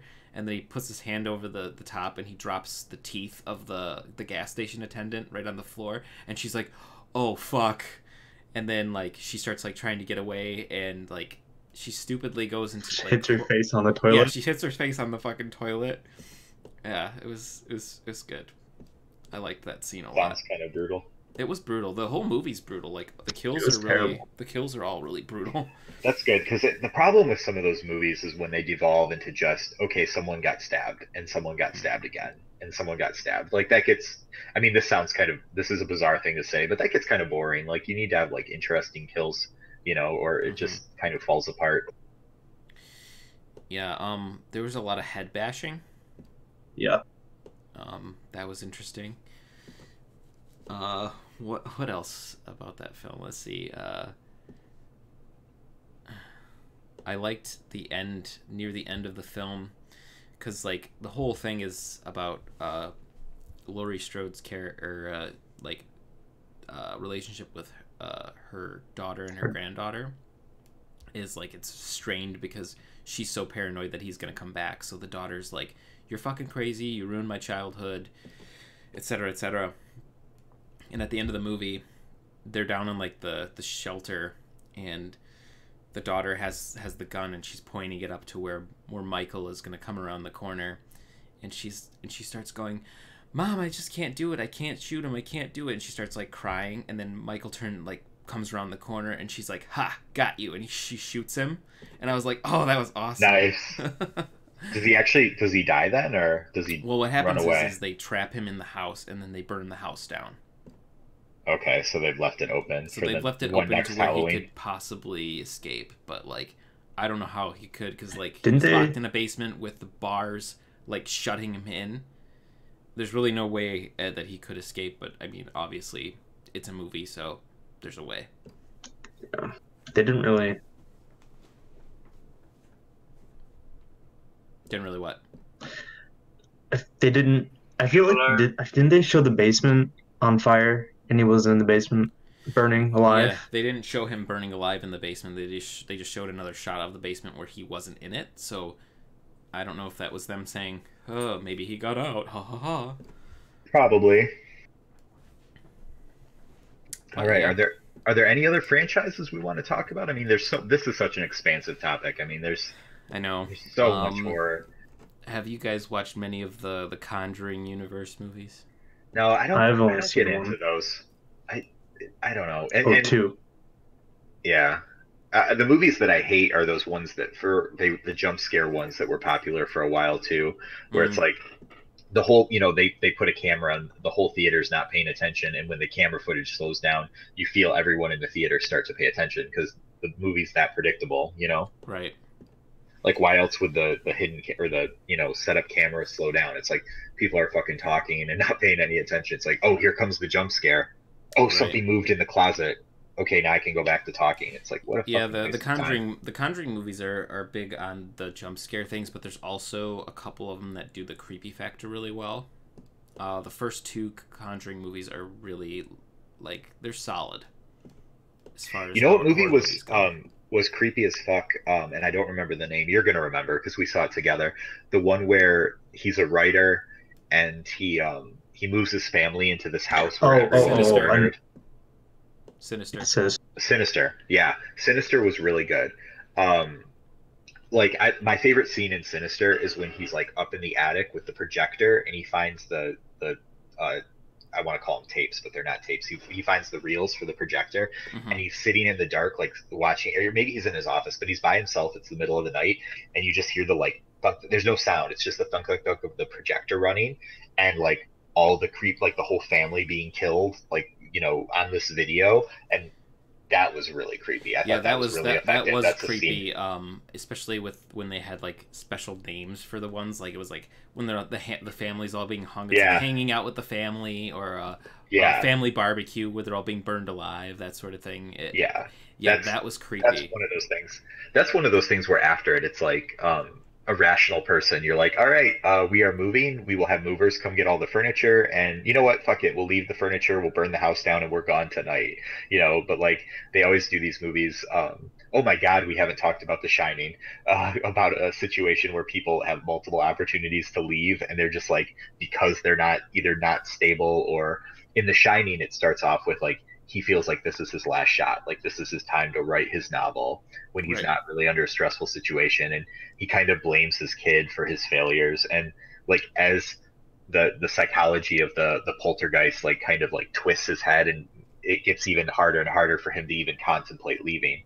Um, yeah, you know what? I think The Shining is probably my favorite horror movie. Now that I think about it, like, the sh- Evil Dead is my favorite kind of lighthearted one, and I think of for serious horror films because The Shining has so many scenes that are just like, they're so isolated. You got the elevator scene with the blood. You got the two little girls at the end of the hall. Mhm. You have the naked prostitute that turns into the zombie prostitute and chases him out of the room. Who attacks Danny. Uh, that movie, and I mean the book is great too. The book is absolutely amazing, but that movie is so creepy. I know Um, I know Kevin and I have both seen Hereditary. I know you haven't seen it. Did you ever watch The Witch? Me, Yeah, I I know have you. never seen The Witch. I have not seen The Witch either. Wasn't that one was fairly new, right? Yeah, that Yeah, was a couple of years. It's been out for a couple of years now, I think. But that was really good. That was, I mean, it was pretty creepy, not overtly scary. But it had some good dread building, and it was actually pretty good. And I liked Hereditary a lot. Because Well, that and that's movie was the very movie's much creepy. like well, there was no jump scares. the thing. I think for a good horror movies are all about the imagery and how it makes you feel. And like, there's a difference between okay, here's the difference between like a scare and horror. A scare is your wife is in the shower and you hear your wife in the shower, so you go in there and you pull back the curtain and you yell and she jumps. That's a scare. Okay, that would be like, a lot of horror movies do that. Horror though is you hear your wife in the shower, you go to do that and there's no one in there. Like Makes your skin you crawl. heard yeah, you like heard her talking or singing in the shower, and when you pull back the curtain there's nothing. That's fucking horror, because that's unsettling. That's something that should not happen in our universe, and it puts you off balance. And I Right. think that the best horror movies are the ones that do that, where it's like, and also that are consistent with their rules. That helps a lot too. I hate when a horror movie is like, kind of changes the rules on people and stuff, like especially if it's one where maybe some people are going to survive, and it's like, okay, if they do the right things they should survive.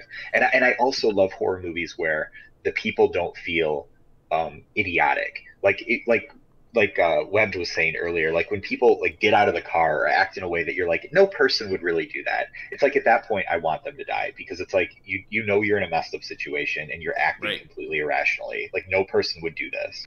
Yeah, And I don't really like that. I don't. I And don't. Oh, go ahead.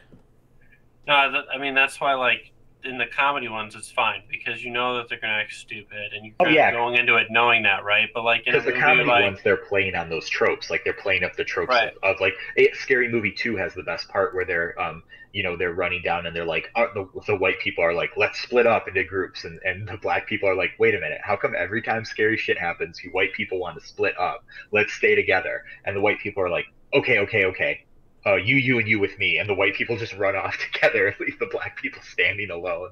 And it's just like, when they play on that trope, it's amazing. But I mean, it's a bad trope. It's something that but shouldn't be done. the problem is it's a trope that's actually used a lot in like horror movies that try to be legitimate. Like Well, and one, people try and argue that like they're like, oh, well, you wouldn't have a movie if they didn't make mistakes, and it's like, no, And that's not you can true. have an intelligent group of people Still get killed. get killed and still make all logical choices, and yeah, And it's that would scary. that would it's like actually make the movie even scarier. Yeah, because it's yeah, like, oh it's like shit, the that's what Saw I really movies or want. something. Like I don't mind the Saw movies just from the aspect, at least the first couple.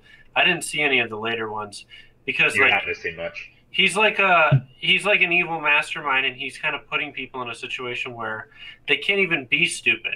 They literally Right. are like They fucked kind of either way. They have to just they don't choose. have a lot of choices. They think it's Right, like the illusion of choice. right. It's like choose what you want to deal with. Either like like the one person's put in a chair where like they gotta like lose an arm in order to escape the trap or whatever. You know what I mean? Like there's no Yeah, there's no like they accidentally walk into it just because they're being dumb, like they right. literally are abducted and just forced to be in that Well, situation. And like that's scary because like you're sitting there thinking like, oh fuck, like what if that happened to me or something. But like in a horror movie where the lady's like, la la la, let me just walk right. right here, oh no, I died, like I can't stand that unless I'm going into it knowing that it's gonna be like some sort of comedy version of it. Well, we Right. we talked about Predator before, and Predator's not really a horror movie. It kind of rides the line between like horror and action. But the thing that makes Predator so effective, I think, is these guys as they're getting slaughtered by the Predator. We spent the entire first act of the movie seeing how effective they are. Like they go in and it's this terrorist camp, and they just completely like waste all the terrorists. They don't lose a single man. Like they really know what they're doing. And then as you start to see them, like they're still they're still effective killers, and this thing is just better. And that's what makes that so effective. And it's the same thing for horror. I think when the Blair Witch Project, part of the reason that movie fell apart for me is this is really old, but when they're out in the woods and they keep, oh my God, we're back at the river, we're back at the river, and I'm going like they're going in circles, and I'm like, follow the river. Rivers don't run in circles. Like, rivers go to civilization, so you just follow the river downstream. But instead, they just keep going back into the woods and like coming back to the same place. And it's like, it's one thing to be lost in the woods. It's another to like find landmarks repeatedly and just not use them. And it's like, okay, that was a movie where I'm like, I want all these people to die because they should not have been in the forest. Like, they didn't need a witch to kill them. Like, probably just the forest would have killed these people because they're that stupid. Yeah. Well, I mean, how do you guys feel about remakes?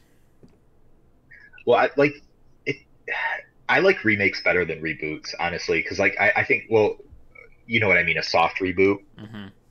So many soft reboots have been garbage. The Star Trek one, the Star Wars is basically a soft reboot at this point. It's like, you want to tell the story again, just tell the story again and do it your own way. I don't like when it's in the same universe, but we're going to tell the exact same thing happened 20 years later with different characters. I thought the Evil Dead remake was really good. It was different, it was more of a serious horror film. Right. RoboCop was terrible. I mean, like, specifically, like, related to horror movies, like, when they rebooted Friday the 13th, that was a pretty solid movie. Yeah, and I think horror kind of lends itself to that too, because these stories are almost like, a lot of them are almost like universal, like monster stories. It's like, you can kind of use the same characters and just tell it again, and maybe use new modern film techniques, right, and see if you can do something better. There's certain stories that you shouldn't redo though. Like, if they were going to be like, oh, we're going to remake The Shining, no, I would have no interest in that. That movie is perfect. And they did remake The Thing. I mean, you saw it. It was technically a soft reboot, but the remake of The Thing, a soft reboot / prequel. Yeah, it's like, but you said, I didn't see it. I had no interest in it. You said it's the exact same story. It's like beat for beat, but just not as good. It's like, well, if you're gonna do it new, you should do a couple things differently, because we already have The Thing. Like, we don't need The Thing again. We have the perfect version of it. Right. So that's my opinion about it. I mean, yeah. Did you? I know you did. I know Kevin did. Did you see the It remake? Me? Yeah. I liked the It remake. The It remake was really good. I thought so. Like, I did not see it, but my brother-in-law really, really likes the original It, and saw the remake and said he really liked it. So the only thing, like, spoilers again, like, I liked the beginning. I thought right from the start, when he kills the little brother, and the little brother has his arm ripped off, and he's like crawling away in the gutter trying to get away, like, this little kid is missing his arm, and that's just a scene that makes you go, ugh. Like, it was very, like, the imagery was good and like really off-putting, and you're like, wow, this movie is going to be pretty ultra violent if they're like ripping off, because in the first movie he just kind of disappears. In this movie, he like brutally gets his arm bitten off it's like one of the first things that happens. The only thing I didn't like about it was a little heavy on the jump scares, but I thought the imagery was good enough and the atmosphere was good enough that made up for it. I would agree with you on the jump scares thing. Yeah, they were too much. And then the other thing was, he would show up as what scared them, and then he would revert to the clown. And I kind of thought it should have been more the other way, where it was like he appeared as the clown, and then like, because wasn't the whole thing of the clown to kind of like lure kids? Like, it's like a predator thing where it's like, oh, come in my van, and this place where it's like we can be alone, and then he kind of turns into whatever scares them. This, for some reason, the clown was almost like oh, it's me, I gotcha. Like, the clown is my ground state, and I thought that was strange. And there was a couple, like, they had a couple of like show them like the missing kids and stuff. I would have preferred to show up some of those scenes. There's a really, really creepy part in the novel that I wish they had shown, and they show the kid. They put the kid's poster up, and he's missing in the movie. Yeah. So it was like, I almost feel like it was planned, but they just didn't film it or cut it. But like in the book, it's like the kid he leaves his house because his dad is like abusive or whatever, and he's trying to get away from him. And his brother was actually killed by his dad for beating the shit out of him. And he didn't, the dad didn't get like arrested or anything like that. So he goes by the canals and he's looking in the water and he sees a shark. He's thinking of Jaws or whatever. And then all of a sudden he hears his brother calling his name, and you see his brother like crawling towards him from like out of the canal, and his brother like pulls him into the canal and kills him. Oh jeez. And like that's a really creepy part in the book for me. And I wish read the book. I wish that had been in the movie. I thought some of the imagery in the movie that was really, really good. I liked when the boy was in the theater. He was in the library, and he was looking through like the history of Derry, and they had the part about the explosion. Like all the kids were at that place, like, and it exploded and it killed, remember, so many people. Mm-hmm. And as he's turning the page, it's the same picture over and over again, but it just keeps zooming in, and it zooms into a tree, and one of the kids from the explosion, the head is lodged up in the branches of the tree, and it's like looking at him, and it like winks at him or something like that. It moves, and that was a really intense scene. Mm-hmm. And then he like runs down into the basement of the library and has a moment down there with some monsters. But that was the part I like more. I like that imagery more so than just when it is like turning into a plague monster or whatever he was, Right. But yeah, overall I thought it was good, and I can't wait for the second half. I wonder if the adult half will be as good, but I hope so. They just announced it, like, I think the other day, like a poster for it. Yeah, it was. So I'm sure a trailer will come out soon. Yeah, it was a long movie as it was, and I remember because I didn't know they were splitting it as I was watching it, and I think it was like an hour and a half into the movie, and I was like, oh, I guess they're gonna split this into two parts, which makes sense. It needs it. Mm-hmm. The adult part I think is weaker in the novel, but we'll see what they do with it. I agree that the adult part is a lot weaker in the novel. But the thing is that in the novel it cuts between both times. Like it cuts, like there'll be the adults, or the adults are arriving in Derry, and as they're arriving in Derry, they're remembering things that happened, and that's where you get the flashbacks as when they were kids and stuff like that. So that's why the adult part's kind of a little bit weaker, because they focus more in the books about on them as kids. Have you guys read The Dark Tower? No. Oh, well, The Dark Tower is a bunch of books. It's just a giant epic, and that movie was terrible. This is a little off topic because it's not horror, but don't waste your time with the Dark Tower movie, because it's like, it would be like trying to cram the Lord of the Rings. Honestly, a series that's like twice as long as the Lord of the Rings. It'd be like trying to cram that into one like 90-minute film. It's absolutely ridiculous how they tried to do that, and it just fails. Like, so bad it fell on its face. It's like, wow, you took one of the most beloved book series and just like shat out one movie and now you're done. It's kind of disappointing, but what can you do? It's Hollywood. I guess a good question to ask everybody, and we'll just kind of go around and talk about it. What do you think adds to a good horror story? And I'm gonna start with Webbed.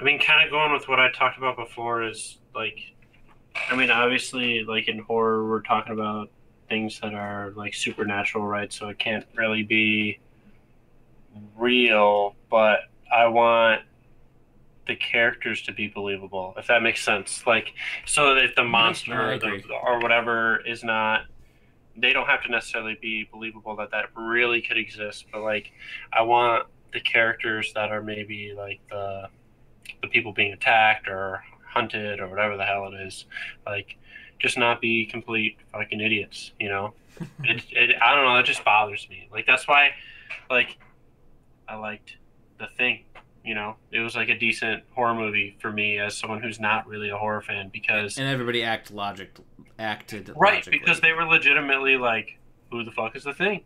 We don't know. We're gonna try our best to figure it out, and there's no way for them really to figure it out, and that's why it works, because you're like they're like fucking freaked out for a good reason, you know, and they're not like, in general anyway, doing like just blatantly stupid shit.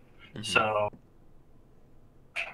like that's when it like seems more terrifying to me, you know, that jump scare thing with idiots who are like, you Right. know, let me open this door and let me open that door, and you know what, I think I'm gonna go wander off down the street by myself so I can get attacked, like that kind of thing. It's like, no, that's stupid. Like, Right. but in a situation like The Thing or whatever, you know, where they're like trapped like in the Arctic in this base, they don't really have anywhere to go, and they gotta try to fucking figure this out if they want to survive.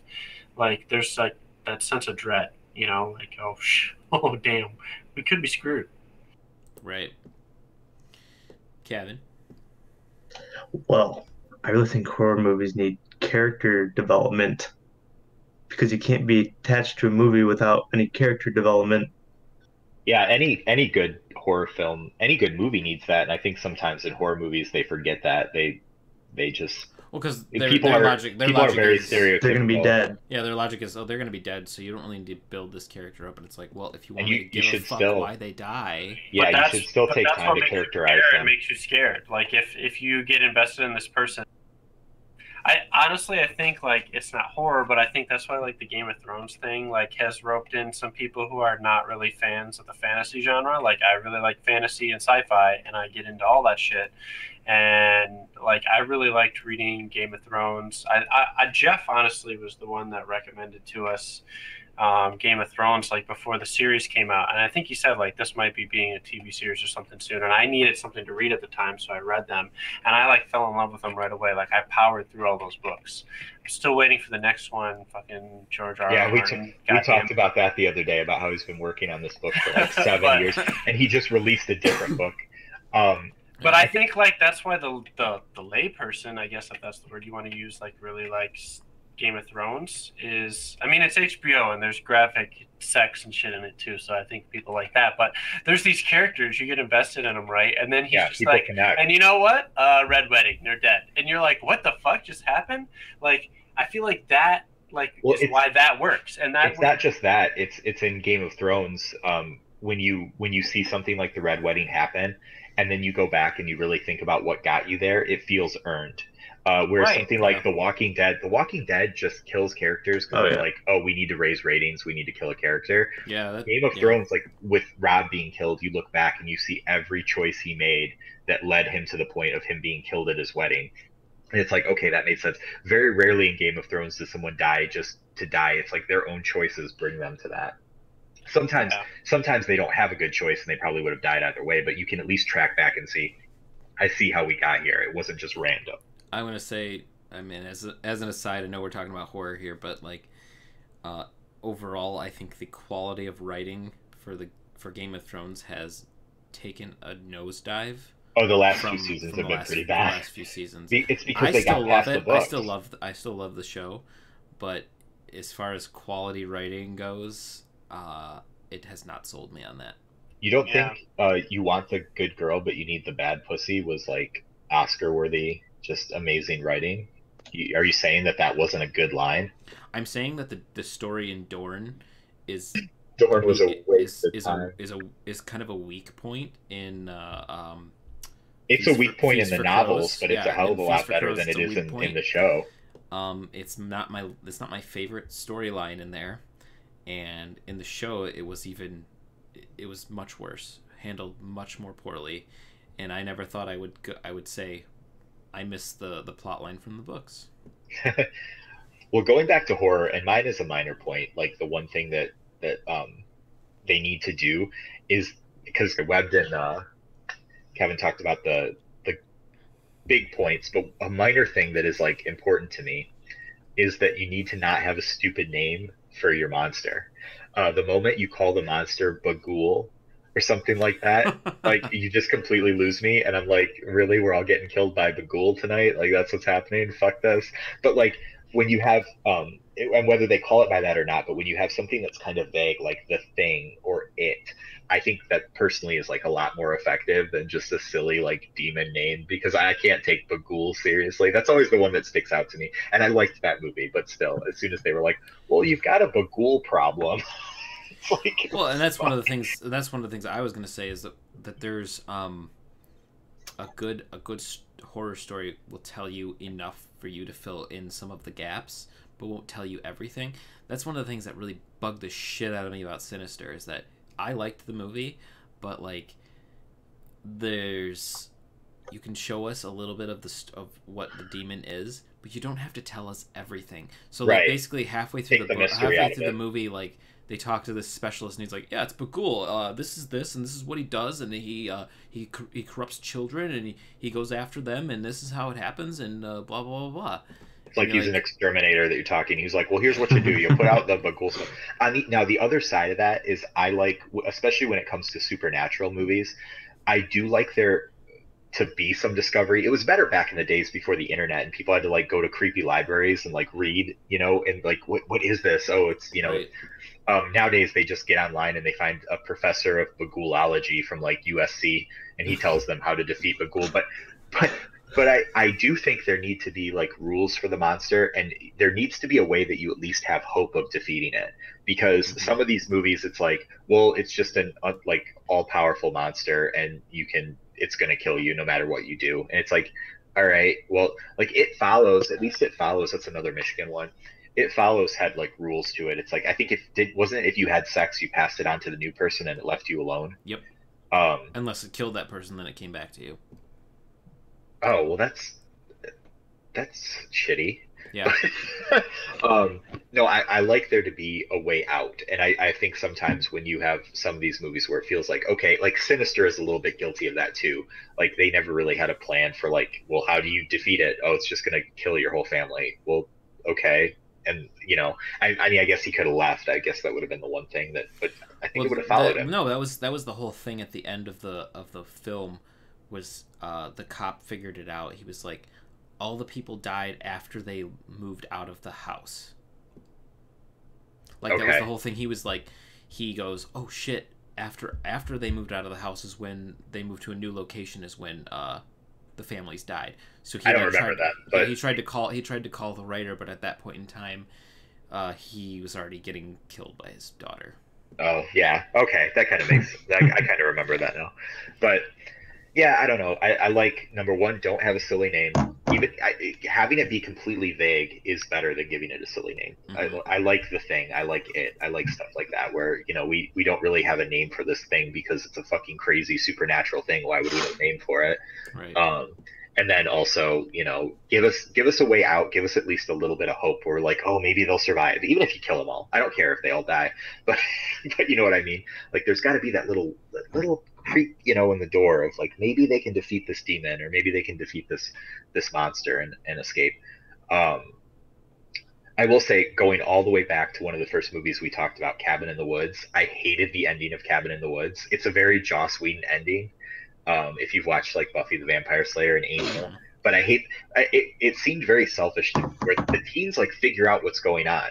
They're like, oh, like we have to die or the entire world ends, and the stoner guy is just like, oh, well, I guess we're gonna hang out here until like ancient gods kill us. And it's like, well, you could still, like, maybe at that point it was a little too late, but I know early on they figure it out, and they're still like, oh, fuck you, we're gonna fight and we're not gonna die. And it's like, I know it's a bad situation, but you're literally dooming everyone you know, everyone you love, everyone that exists to be killed by giant, gods.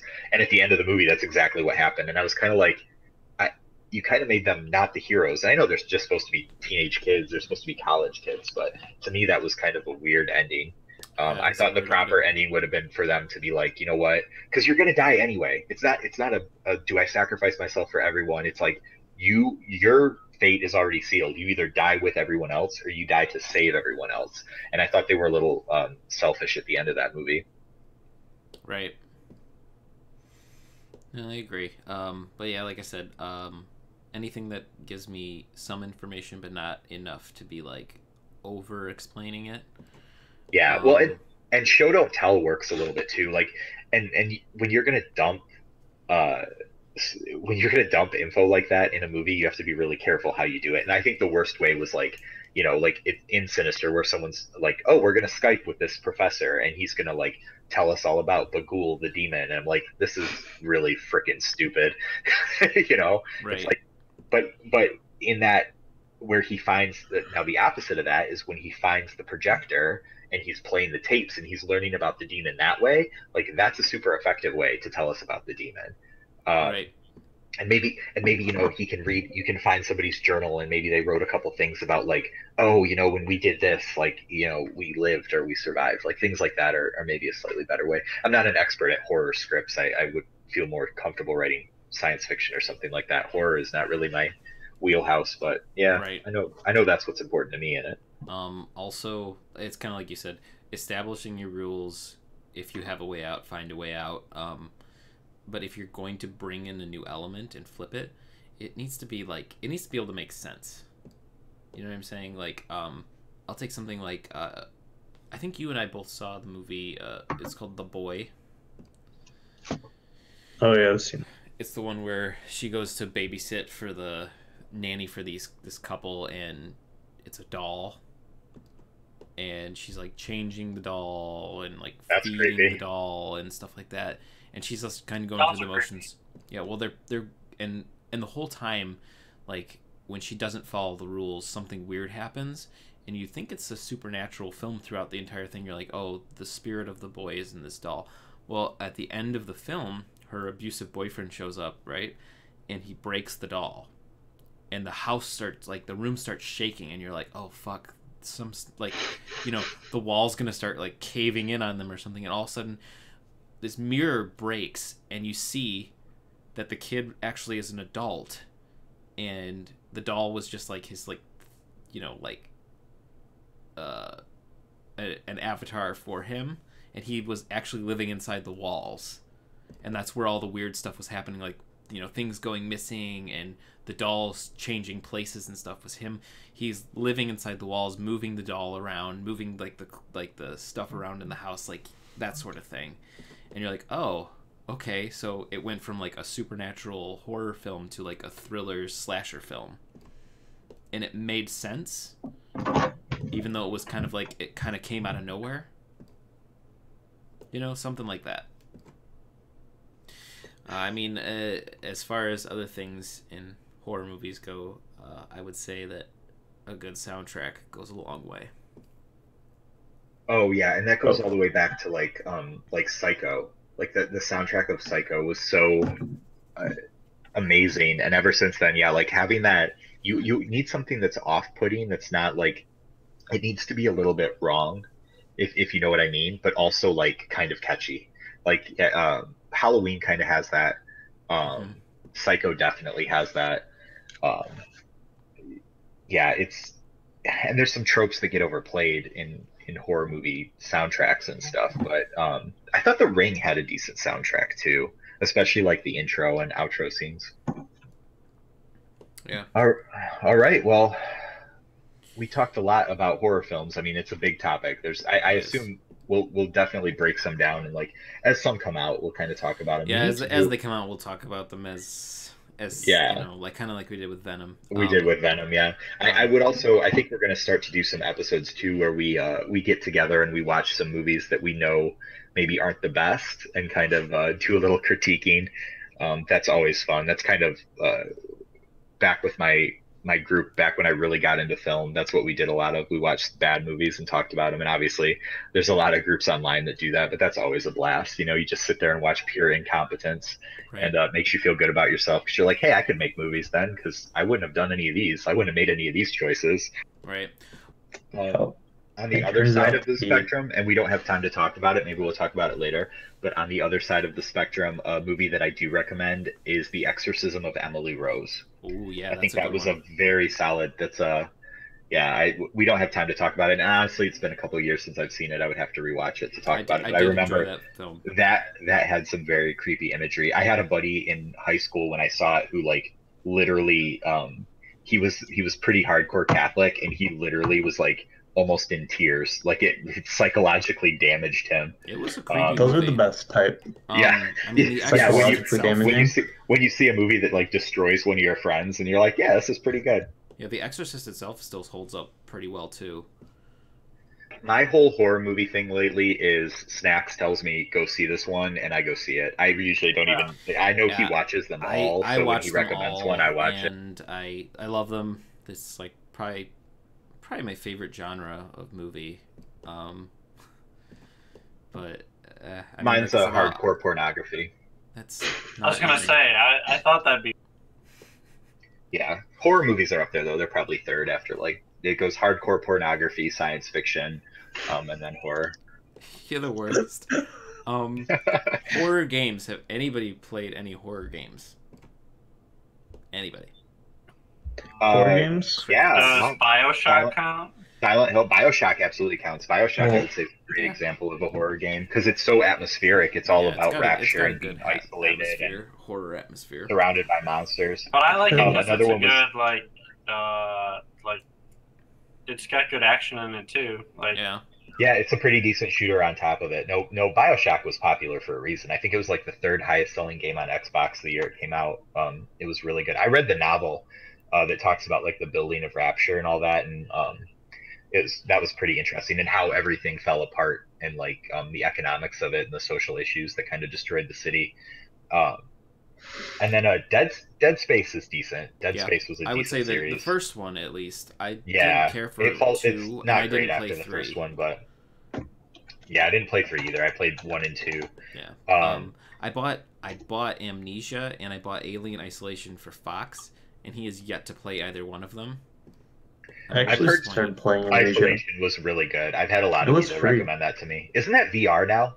I would Amnesia? have to think play so. that on my I VR. think it is. I think Yeah. it is VR now, and it's probably even more terrifying.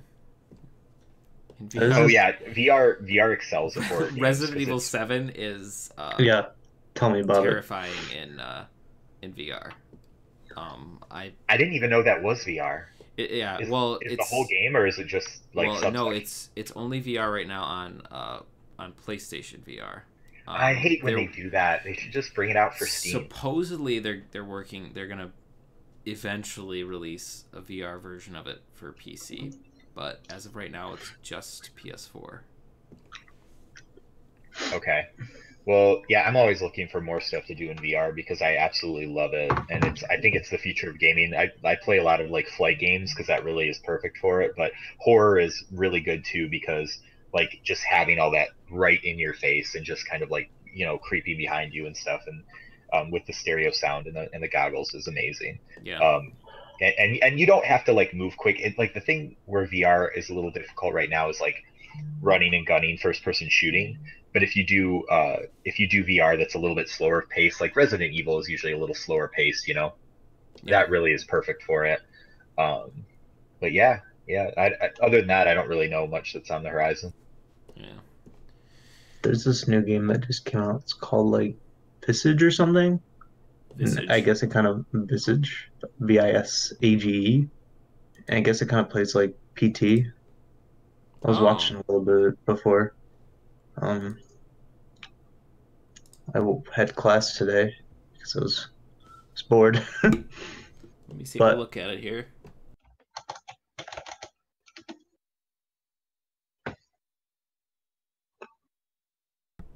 Very positive reviews. Yeah. First person psychological horror game. Yeah, it sounds very much like PT. Yeah. It's an early access. Okay. Huh. Maybe I'll give it a shot because it does look really creepy. Yeah. I was watching it and like the first 5 minutes of it were kind of freaky and I wasn't even playing the game, so Yeah. Maybe I'll stream it maybe so that everybody can Gonna hear me have to. scream like a girl. I'll make sure I'm recording it Oh, good. so I can make a GIF of it. Oh, lovely. Yeah. So, but other than that, that's pretty much it. Anybody have any closing thoughts? I don't playing know. Counter-Strike with Kevin is my favorite kind of horror. Is it? Is it It's, your best kind of horror?